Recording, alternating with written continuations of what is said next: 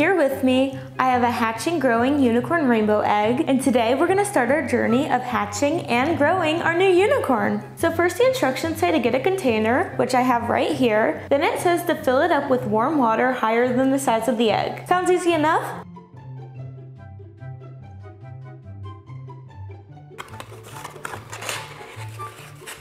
The egg is so pretty. Let's put it in. Oh, it floats. Oh, okay, it's sinking.